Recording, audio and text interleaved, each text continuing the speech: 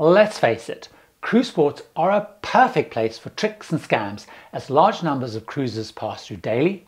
We're only there a couple of hours before disappearing, never to return, our guard is down, and the scammers and tricksters have had time to finesse what works to fleece us of our money until now, as I'm here to help you avoid them. Recently, my close friends Roger and Sue found on their first Mexican Riviera cruise that taxi drivers are masters at this game. There are at least 5 taxi tricks that friends and I, unfortunately, have fallen for to watch out for. They got caught up by one of the oldest tricks in the taxi driver's book. As they like to self-explore, they grabbed a taxi in Puerto Vallarta to head into town and the beach. They were quoted a price, but once they got there, the taxi driver said, "Oh, no, you have to pay double because the price I quoted was per person." Then he doubled down and stung them with another classic trick, which is saying he didn't have any change for the notes that they were trying to give him, and so they ended up paying even more. So as well as checking clearly what the rate is, make sure that you have small notes to pay for the taxi. Another friend of mine, Ben, was in St. Kitts last year and asked a taxi driver to take him to a beach and come back and fetch him at a set time. The driver said fine. He asked to be paid up front to guarantee coming back. But of course, he never returned. The last time I was in St. Lucia, instead of going on a cruise line tour, and as there's not much to do around the port, I used a taxi driver offering to give a tour of the island. But he kept taking me to shopping venues and places like a beach with a bar and restaurant where he clearly knew them and was getting some sort of kickback, rather than taking me to see the kind of must-see places that I wanted to see.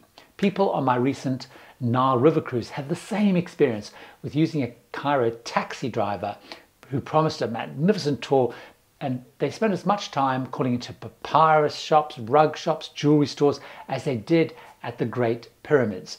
So if you're going to get a taxi driver tour, be absolutely clear about where they're going to take you and stress that you don't want to go shopping. Linked to this is the scam that happened to me in Cozumel, where I'd found a great looking and really super well-rated beach club with restaurant online. I asked a taxi driver to take me there. Now he said, "Look, I know a much nicer place."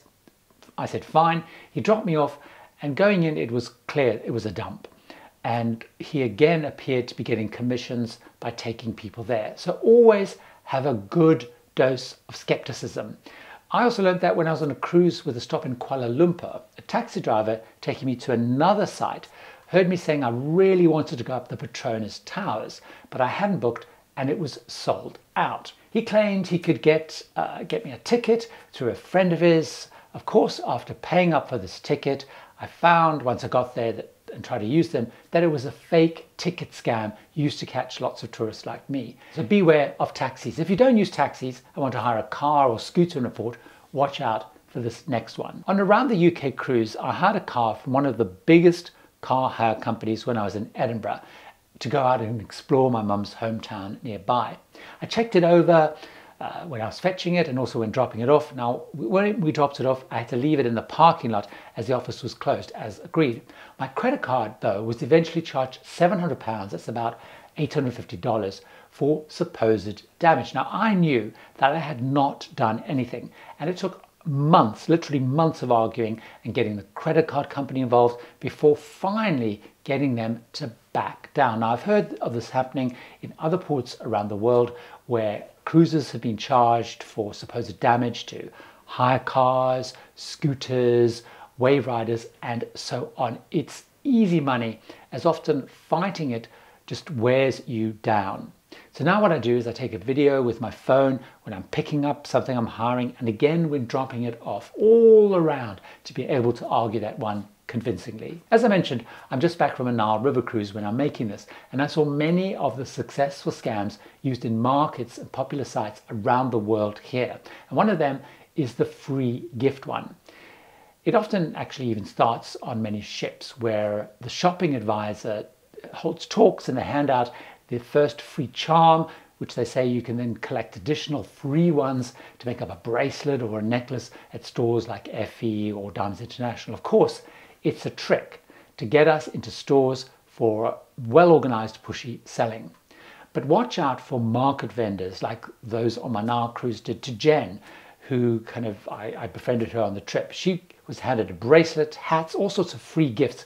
Once she actually took one of them early on, she was then aggressively hassled, and they eventually demanded payment unless you bought something bigger. So beware people giving you free gifts or samples. If anyone's handing out anything, do not take it.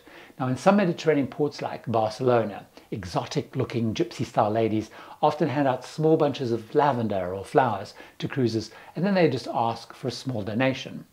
Now, someone on a tour I was on in Barcelona took it, not realizing it was so the lady, or what I suspect was more likely an accomplice, could see where they took the money from and how much they had with them, because a short while later they realized they had been pickpocketed. By the way, watch where you keep money. If you are a cruiser that likes to support, say, those street vendors or give to beggars, keep small bills or coins in a separate pocket or place. So if you ever reach for and bring out money, it's limited and suggests you don't have a lot and actually are a poor target. And if your small bills pocket is pickpocketed, it's not a big loss to you. Pickpockets especially target crowds in all the big cities that cruisers call in Europe, because those narrower streets, the packed sites, you have people often jostling and bumping into one another. It's a perfect cover for pickpocketers. By the way, one old trick that I have seen someone try a few years back on an MSC Cruises tour in Rome was the classic spill trick. One of the gents in our tour group had someone bump into them and spill some gelato on them. The person doing it apologized profusely, started to wipe it off with tissues. Of course, what they were really doing is shaking him down to pickpocket him. He pushed them off, and he later told the group that he knew about this particular scam, and so he was ready for it and actually kept his credit cards and money in a money belt inside his shirt anyway, so very sensible. If anyone spills anything on you, do not let them help.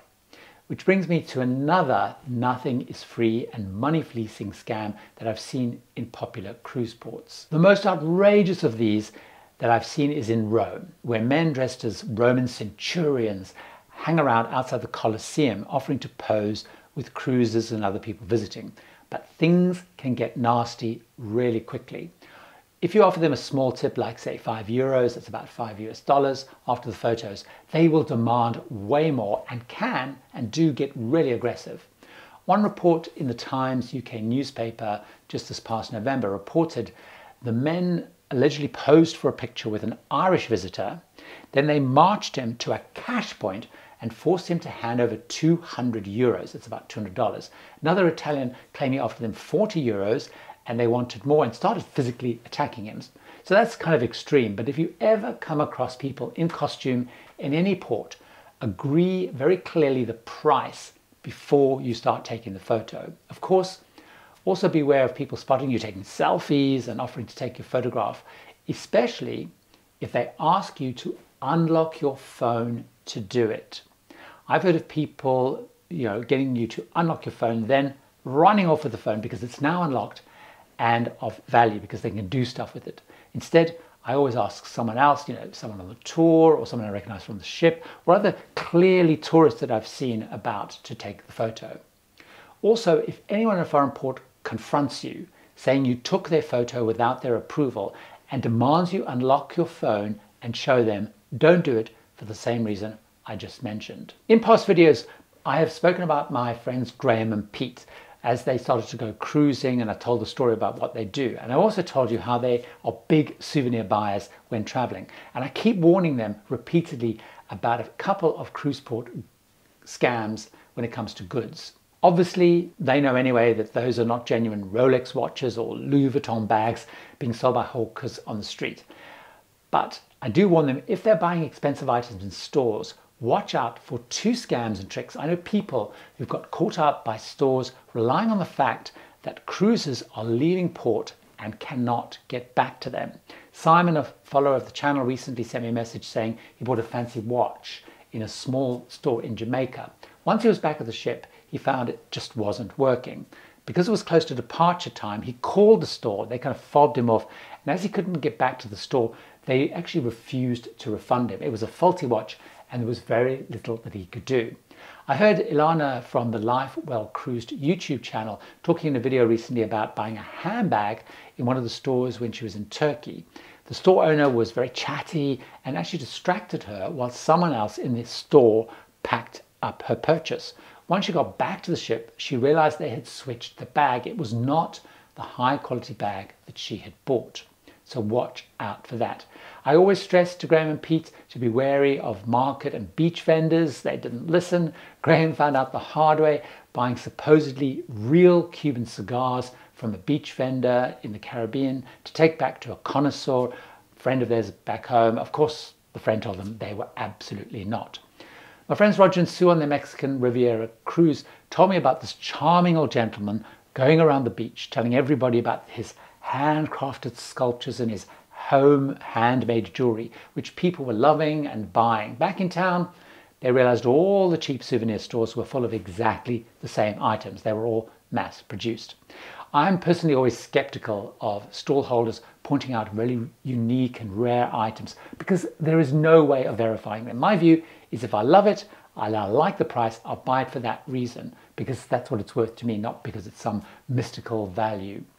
And when buying, there is one expensive scam though that I fell for, but I will never again because it cost me so much. I got caught out by this when I was in Buenos Aires, shortly after arriving there on a South American cruise not so long ago. I saw some really nice shirts that I really liked in a small clothes shop when I was out and about. Now I went in, they told me the price of the two shirts and it was quite expensive. It was going to be about $250 US, but I thought, okay, fine, I'm going to do it. Now they told me it was going to convert to that. I was a bit embarrassed. I wasn't quite up on the exchange rates. I didn't want to seem untrusting by taking my phone to check the rate. So I took them at face value and I paid with my credit card. When the bill came a few weeks later, they had put through what was almost $700. And of course, because I had just gone with it, put my PIN in, that was it.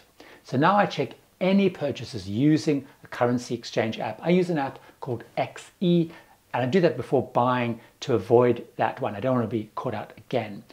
I'm wondering whether you've fallen for scams like I have in a cruise port. If you have, leave a comment to help warn others. But before you do that, why don't you watch this video where I talk about cruises like my good friend Helen and how she was tricked before she even left home.